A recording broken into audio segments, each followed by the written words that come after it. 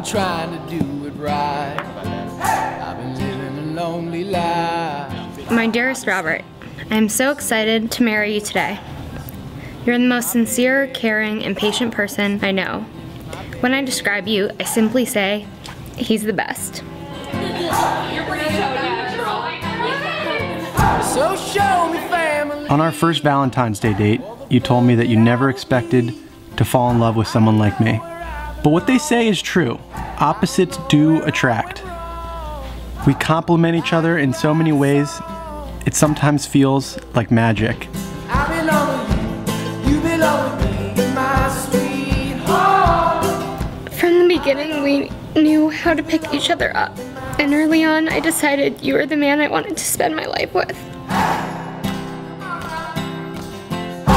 We are the perfect match, and I look forward to spending the rest of my life by your side. I don't think you're right for him.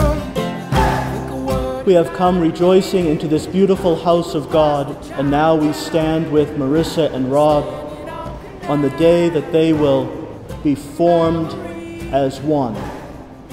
For them, this is a moment of unique importance, so let us support them with our friendship and with our prayer.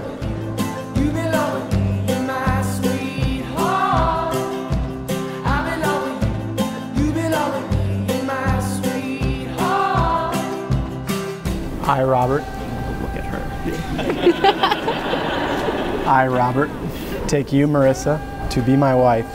I, Marissa, take you, Robert, to be my husband. I promise to be true to you in good times and in bad. In sickness and in health. I will love you and honor you All the days of my life.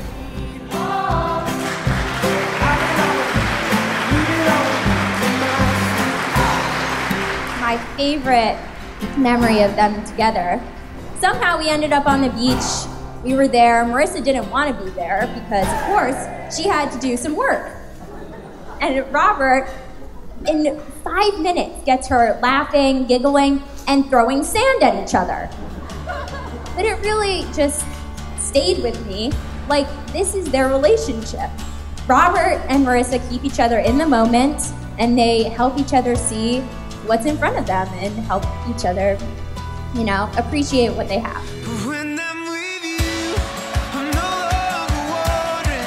And when I'm with you, I swear I can breathe. And when I'm with you, I know who I am and who I wanna be.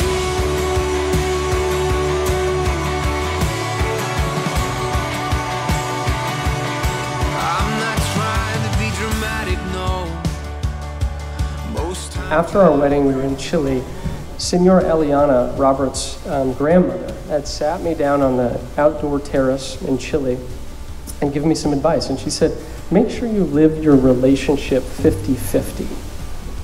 So have equal effort among both parties. That's how you sustain a very positive and powerful relationship.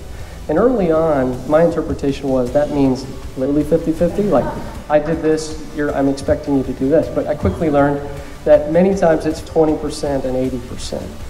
And you hope at the end of the journey that it averages to 50-50.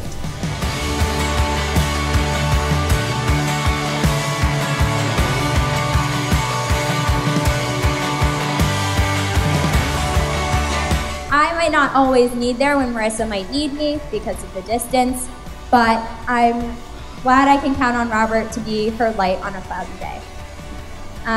You both have touched my life in so many ways, and I am eternally grateful to you both. And now I invite everybody to raise their glass to the couple who have touched us all and wish them good luck in their new life together.